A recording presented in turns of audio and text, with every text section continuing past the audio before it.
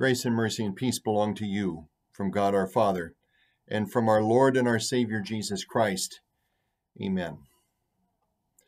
Over this past week or so, you and I have enjoyed here locally beautiful, gorgeous, warm, sunshine weather.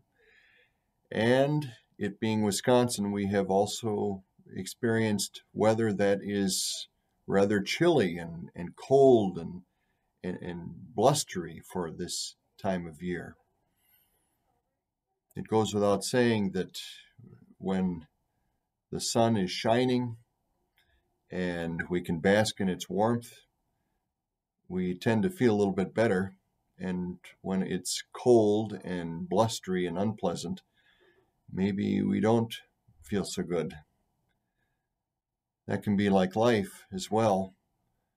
There are periods in our lives when everything exudes warmth and sunshine, or at least many things can, and other periods of our life when it seems colder and blustery and rainy. Thanks be to God that regardless of what is happening in the weather of our lives, you and I can bask in a warmth and a security and a quiet joy that never changes. And that is the warmth in which you and I can bask in the joy of Jesus' resurrection from the dead.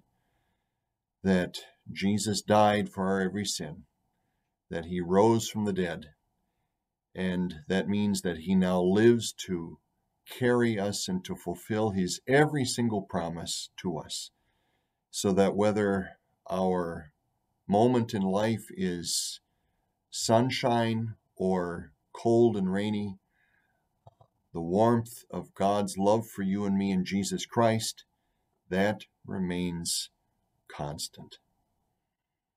God's word before us in Isaiah chapter 60. Arise, shine, for your light is come, and the glory of the Lord rises upon you. See, darkness covers the earth, and thick darkness is over the peoples. But the Lord rises upon you, and his glory appears over you. Nations will come to your light, and kings to the brightness of your dawn. The sun will no more be your light by day, nor will the brightness of the moon shine on you, for the Lord will be your everlasting light, and your God will be your glory. Your sun will never set again, and your moon will wane no more. The Lord will be your everlasting light, and the days of sorrow will end. Let's pray the Lord's Prayer. Our Father, who art in heaven, hallowed be thy name. Thy kingdom come, thy will be done on earth as it is in heaven. Give us this day our daily bread, and forgive us our trespasses, as we forgive those who trespass against us. And lead us not into temptation, but deliver us from evil. For thine is the kingdom, and the power, and the glory, forever and ever. Amen. The Lord bless you and keep you. The Lord make his face shine on you and be gracious to you. The Lord look on you with favor and give you peace. Amen.